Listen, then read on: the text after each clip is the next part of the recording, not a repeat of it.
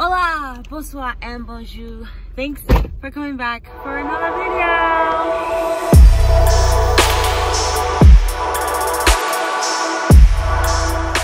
Alright, so what's going on, you guys? Good morning and hello. It is about 6:20 in the morning right now, and this girl is heading off to her first shift of the week. It's Sunday the 28th. Yeah, Sunday the 28th. So I work, it's the 29th today. Oh my God, it's almost New Year's Eve. So I work the next 3 days, including New Year's Eve. And I thought I would take you guys with me for my 3 days of work, the whole week. I am taking my camera. This is recording off of my iPhone. So I hope the quality is not too bad. And I hope you guys enjoy this video. This is gonna help a lot of nursing students, future nurses, aspiring nurses, all y'all out there that wanna get into the medical field in general. I hope this video is super informative and really helps you kind of make the decision on what you really wanna do, or if you really wanna do the emergency room, if you are for sure certain that nursing is for you. This is a day in the life of an ER nurse. I should have did, I'll probably do how I wake up and everything the next day. Today, I'm in a rush. Let's go.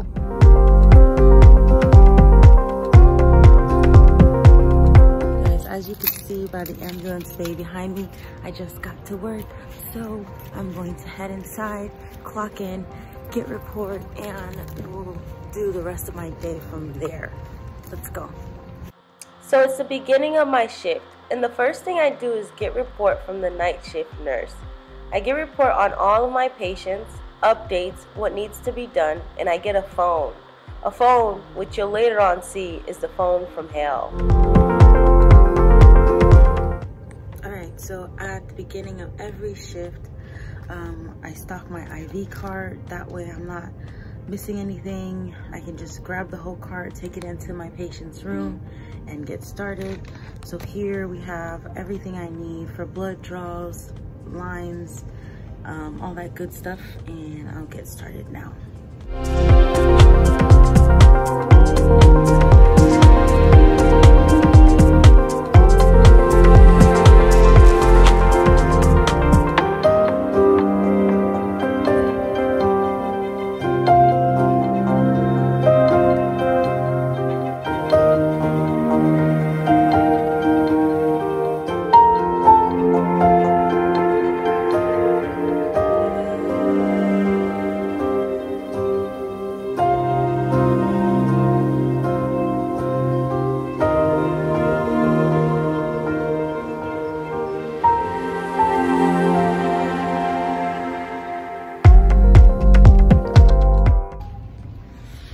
Okay, so I don't officially wake up until I have my coffee.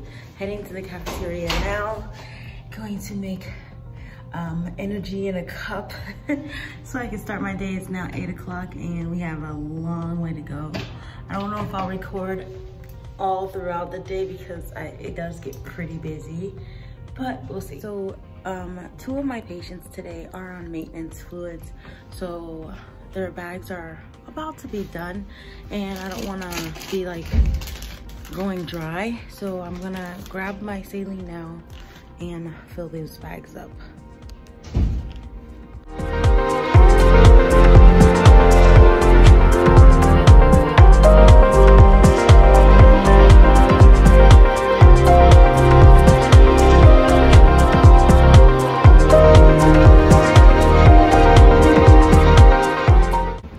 So when I first started my shift today, I was feeling a little bit congested, slightly kind of like all up in here. If my hands are ashy, it's because we wash our hands 10,000 times in the shift.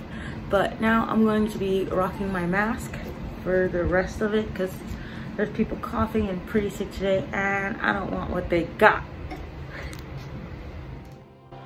As my day goes on, I go and grab sandwiches for my diabetics, sandwiches and juices and drinks for people who are being discharged, and there's a running joke for every ER you go to that these are life-saving turkey sandwiches.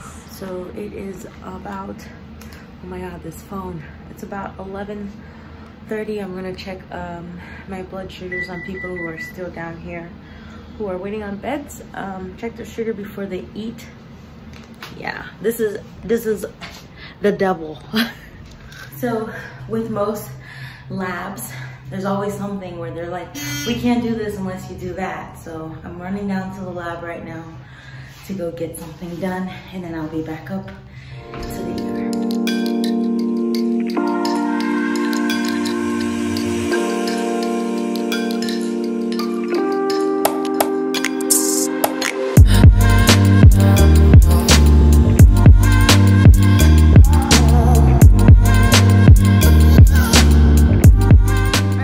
I am taking a little break to get away and get a little bit of sunshine because I can right now.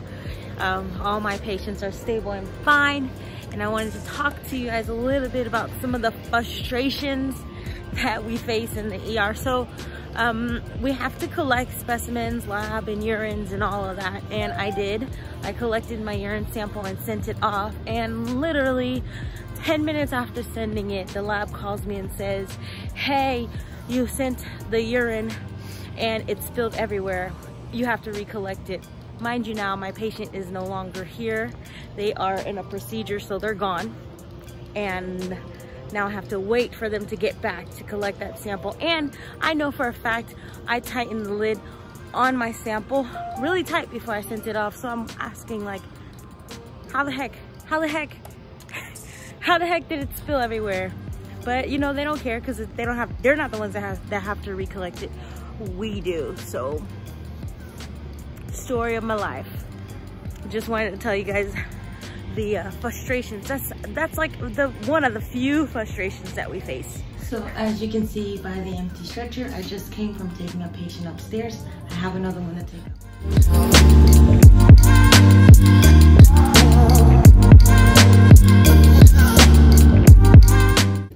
So right now I am pulling out an amp of D50. I have a blood sugar that is pretty low. It's at 47, so for that we give D50 to bring it back up. And I'm going to give that now. And of course the devil, this thing is ringing all day long. along with the amp of D50, my patient is going to be getting a drip.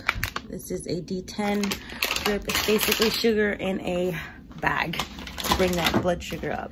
Finally, I am now going to take my lunch break and enjoy it and then go back. It's like it's 3:20 now.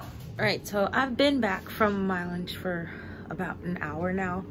I had to go straight back into work because I got 2 new patients, so I had to jump right back in.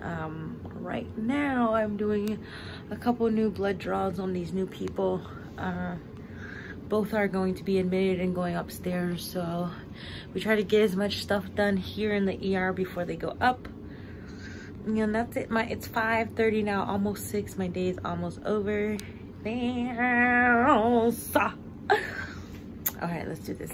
All right, so I have about an hour and a half before I get off work. I have a patient right now who has a chest tube in, and she keeps getting up out of the bed, doing her own damn thing, and it's really getting on my damn nerves because I don't want that chest tube to come out. So right now I'm in here looking for some tape and gauze and everything, and I'm gonna really dress it really good and put it on there really secure because I'm afraid she is going to pull it out, and we don't want that.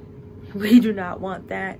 Her pneumo is only getting worse from yesterday because she has done so much movement, and I almost feel like I have failed as a nurse because the pneumo hasn't resolved completely. But it's not my fault, it's hers, and I just let her know that. So we're going to get some new supplies from here and rewrap it all up, and hopefully by 7:30 it's still in place and she could be somebody else's problem. Okay, so coming up on the end of my shift here, it's 18:45, 6:45 p.m. I'm gonna give my Lovenox injection to my patient, and I think I got one more lab draw to do before night shift comes on, and it's time to give report and get out of here. All right, it is now 8 o'clock on the dot, and I am finally finishing my shift. I just took my last patient upstairs, getting ready to go have dinner with Babe. And I will see you guys in the morning for day 2. Hello, you guys, and good morning. Today is the second shift, and as much as I would love to record another video, I just don't feel that great at all. So I'm gonna end it here. And the next time you see me, I'll be doing a video of how I get ready in the mornings. And that is all. See you in the next one.